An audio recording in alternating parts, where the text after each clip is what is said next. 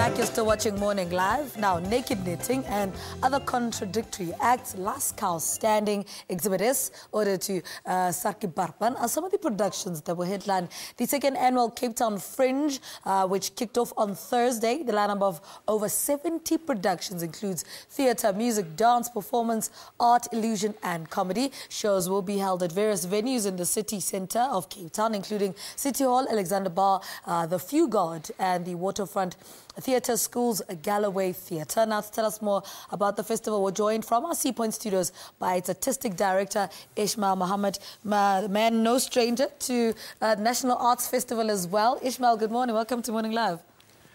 Good morning. Thank you very much for having me here. Okay, let's talk about the Fringe Festival and give us background into what inspired you to establish a festival that focuses on fringe theatre. The Cape Town Fringe is a project of the National Arts Festival in Grahamstown.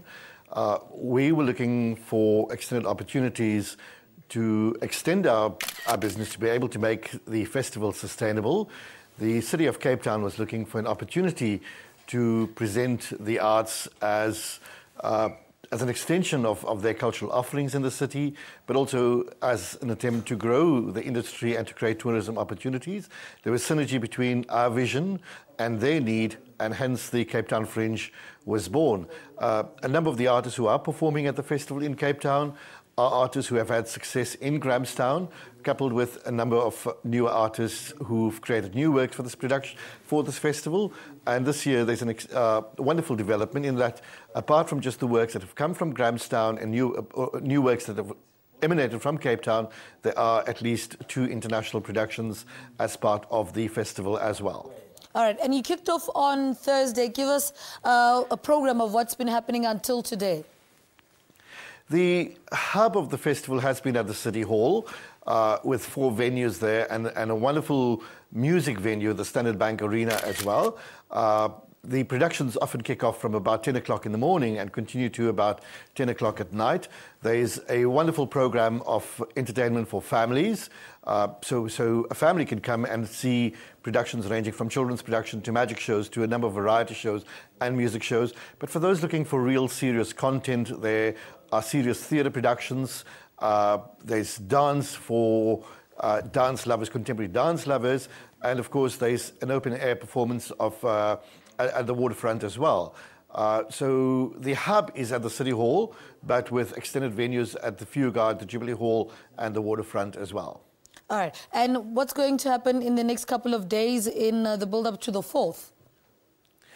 I think there's going to be a great deal of excitement. The momentum has built up with audiences growing. Productions have been getting really wonderful reviews as well.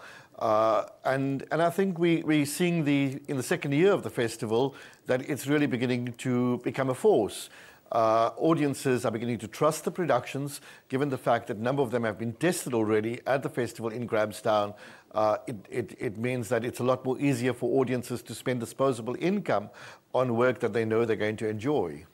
And how do you decide which venues to host the festival at? I mean, it's hosted at various venues around Cape Town.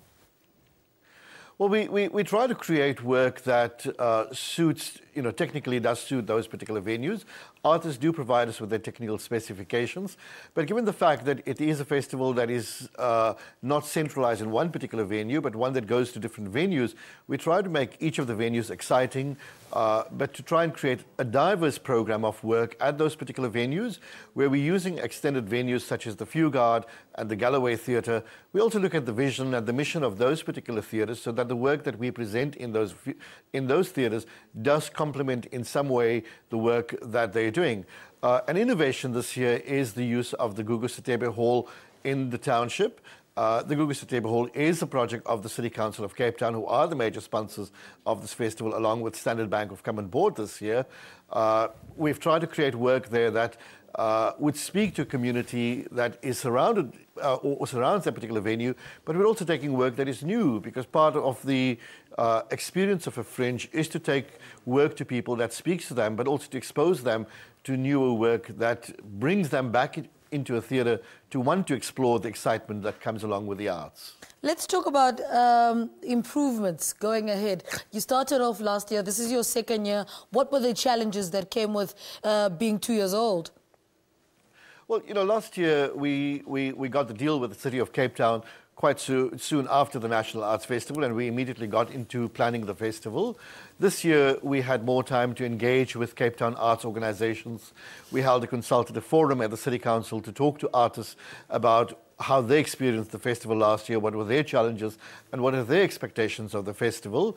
A lot of that discussion that came out of a consultative forum was drawn into the program. We put together a little panel that looked at the various proposals that we had, so that we drew at least three people from Cape Town onto that panel, so that the voice of Cape Town artists is strongly represented in our programming vision. There's also massive improvements, I think, in the way we're marketing and profiling the festival. Our website is incredibly accessible. There's an active social media campaign that is constantly updated with reviews and comments that audiences and artists are sharing. And I think while the festival does exist in the physical spaces, there is a wonderful digital space in which the festival is also reaching out to people outside of the city of Cape Town. All right. Ismail Mahomed, thank you so much for talking to us. Good luck with the festival. He's the artistic director of the second annual Cape Town Fringe Arts Festival, which runs for 11 days. They kicked off on the 24th and runs until the 4th of October with 70 productions to choose from, with more than 60% of the artists hailing from the Western Cape. Thanks for your support.